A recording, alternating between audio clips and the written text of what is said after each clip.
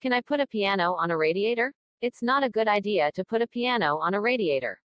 Radiators can generate a lot of heat, and this can cause damage to the piano, especially if the heat is unevenly distributed. The wood in a piano can warp or crack if exposed to excessive heat or dryness, which can affect the sound and tuning of the instrument. Additionally, the metal components inside the piano can expand or contract due to temperature changes, which can also affect the sound and playability of the instrument.